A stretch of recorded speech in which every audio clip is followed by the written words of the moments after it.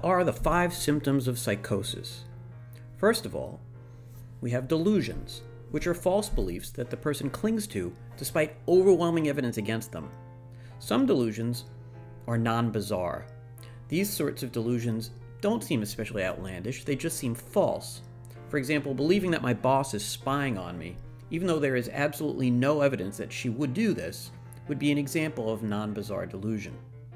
In contrast, bizarre delusions are unrealistic and just plain odd, so believing that my boss spies on me by monitoring radio waves beamed through the fillings in my teeth would be an example of a bizarre delusion. In grandiose delusions, people view themselves as important or special in some way. Grandiose delusions can be bizarre or non-bizarre. The examples I gave of bizarre and non-bizarre delusions in which someone is spying on me are both grandiose, because for my boss to want to spy on me, I'd have to be pretty important. The second symptom is hallucinations. Unlike delusions, which involve thinking, hallucinations involve perceiving. That is, hallucinations are sensory experiences the person has in the absence of sensory stimulation. So hearing voices or seeing things that aren't there would be examples of hallucinations. A third kind of symptom is disorganized thinking. Because we can't see people's thoughts, disorganized thinking has to be inferred from the form and content of people's speech. So disorganized thinking tends to involve things like loose associations, in which a person jumps from topic to topic during conversation. They might respond tangentially, in other words, in ways that seem unrelated to what was being discussed. And in some cases, their language use seems incoherent, random, jumbled, just difficult to follow. This is a phenomenon that psychiatrists refer to as word salad. A fourth symptom of psychosis is abnormal motor behavior.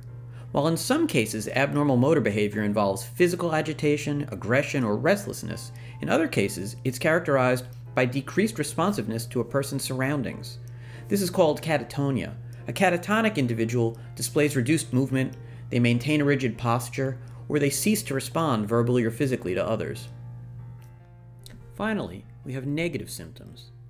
So all the symptoms described so far are known as positive symptoms because they're all things that are added to the personality. Hallucinations and delusions weren't present before the onset of psychosis, but in many cases they are once psychosis begins. So they're considered positive symptoms because they're added on. By contrast, negative symptoms are subtracted from the personality. Avolition, flattened affect, Hallucinations, Anhedonia, and Asociality are all negative symptoms. Avolition is a fancy way of saying the person exhibits decreased motivation. Flattened affect is when the person shows flat or reduced emotional expression. Hallucinations, also known as poverty of speech, involves reduced or impaired speech. Anhedonia is when the person fails to experience pleasure from previously enjoyed activities, and asociality is when the individual shows disinterest in social engagement with others. All of these symptoms involve a lessening or a decrease in the personality, which is why they're called negative symptoms.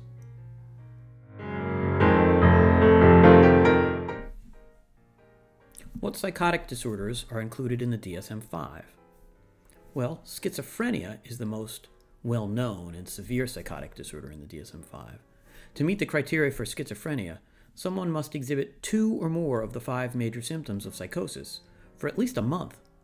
And at least one of these symptoms has to be hallucinations, delusions, or disorganized speech. Signs of the disorder overall have to last for 6 months or longer, even when positive symptoms like hallucinations and delusions are only present for a month. And the age of onset, the time when the symptoms tend to develop most often, is between the teens and 20s. Delusional disorder is just what its name suggests. It's diagnosed when symptoms are limited to just delusions. The DSM-5 says that these delusions have to last 1 month or more. And also, delusional disorder can't be diagnosed if the person has ever received a diagnosis of schizophrenia. Brief psychotic disorder is diagnosed when psychotic symptoms only last a short time, from 1 day to less than a month.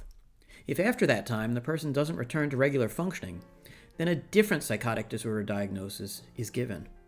As with schizophrenia, onset's often in the teens or 20s, and at least one of the psychotic symptoms has to be delusions, hallucinations, or disorganized speech. Schizophreniform disorder is similar to schizophrenia, except it doesn't last as long. The DSM-5 indicates that symptoms last at least a month, but less than 6 months. Again, as with schizophrenia and brief psychotic disorder, onset is typically in the teens or 20s, and at least one of the symptoms has to be delusions, hallucinations, or disorganized speech. People diagnosed with DSM-5 schizoaffective disorder show both psychotic and depressive symptoms. To receive this diagnosis, someone has to show 2 of the 5 symptoms of psychosis, with at least one of them being delusions, hallucinations, or disorganized speech.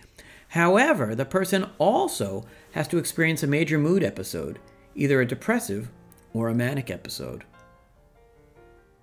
Finally, even though it is in the personality disorders section of the DSM-5, when discussing psychosis, we should probably briefly mention schizotypal personality disorder. People given this diagnosis show long-standing patterns of odd or eccentric speaking, perceiving, and behaving, but it doesn't rise to the level of any of the psychotic disorders we just mentioned. Schizotypal personality disorder isn't grouped then with the personality disorders because of its milder and more enduring nature. The DSM-5 psychotic disorder diagnoses do have their critics, and these critics tend to fall into 2 camps.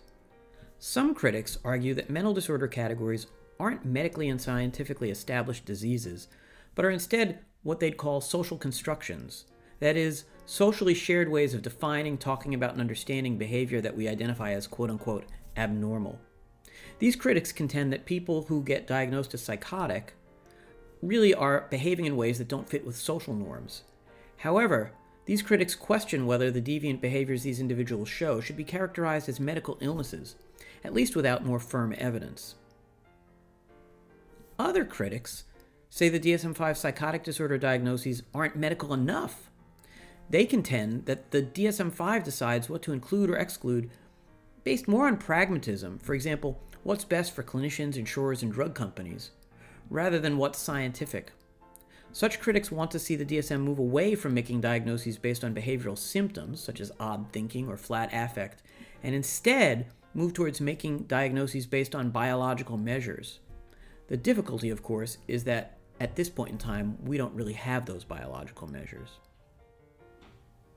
How do you feel about the DSM-5 approach to psychosis?